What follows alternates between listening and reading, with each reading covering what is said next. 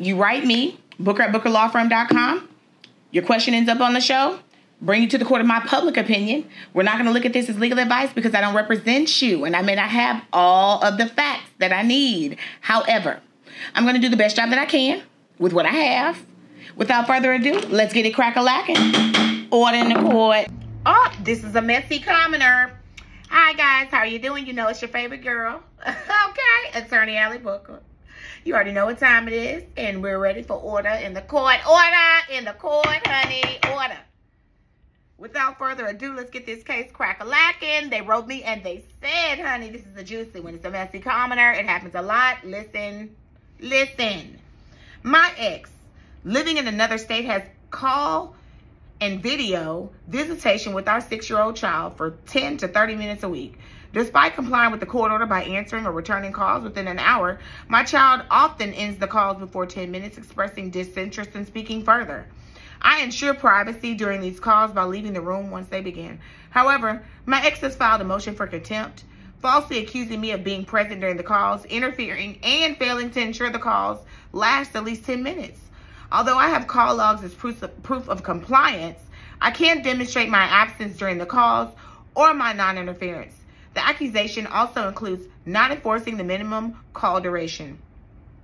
This places me in a contradictory position regarding the presence of these calls because my ex is unwilling to discuss this outside of court. So how do I respond to these accusations? And I'm sorry I'm leaning over because I'm reading on my computer. Because that was a long one. I'm not going to print that one out. That was a lot. Okay, let me tell you what happens.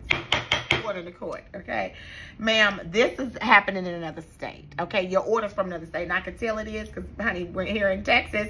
We don't do that mess, and this is why, okay? We don't have time for you coming up in here telling me a 3-year-old hung the phone up. We don't have time for it, okay? You won't be coming in our courts complaining about a 2-year-old pressing the red button and pressing cocoa milk on YouTube instead, okay?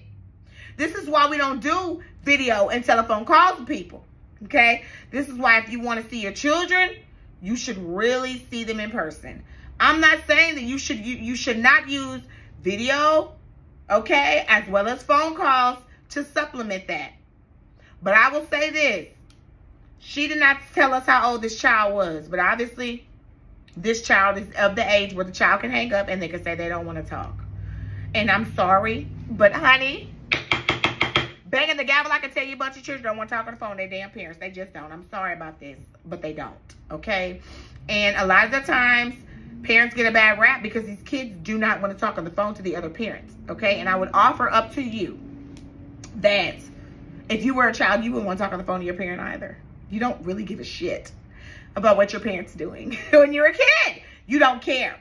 Is the money there? Can I go out? Did you buy me the things that I need to make it? That's pretty much what kids care about. That's why they cannot raise themselves and they're ready to move along, okay?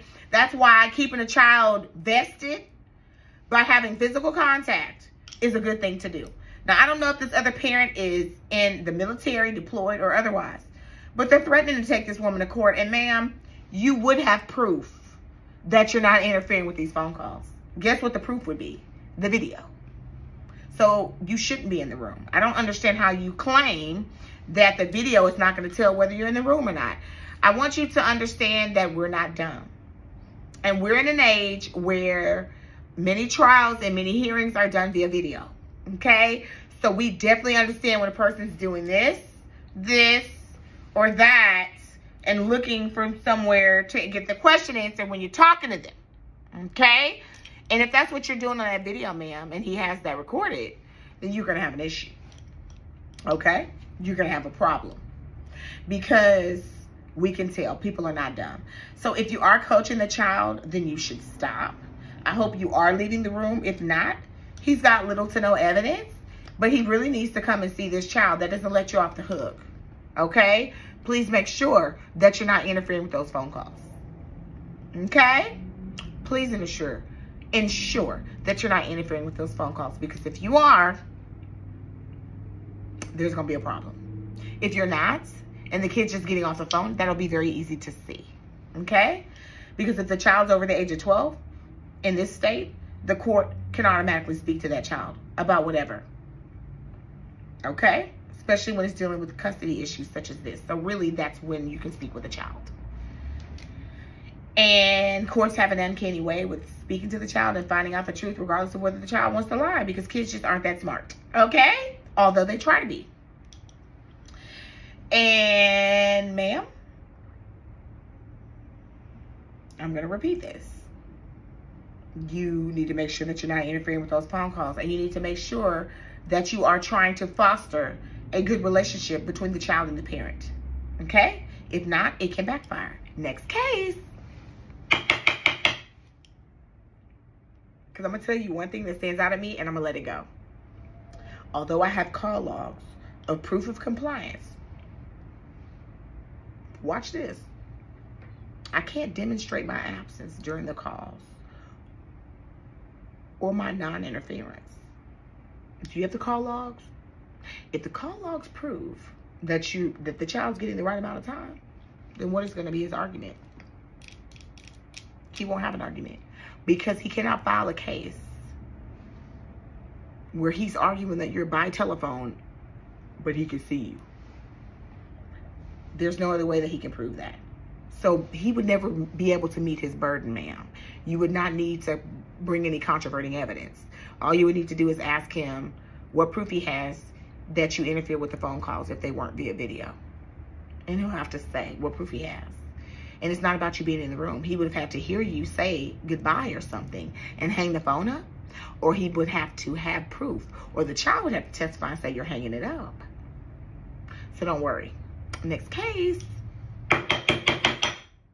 Video is going to be a problem if you're on there coaching a child. Time I made that call, I'm locked up and facing charges. Who gon' fight these cases for me? I called Booker Law Firm, they got the job done. They were right there for me. For more information, contact the Booker Law Firm at 713-292-2225.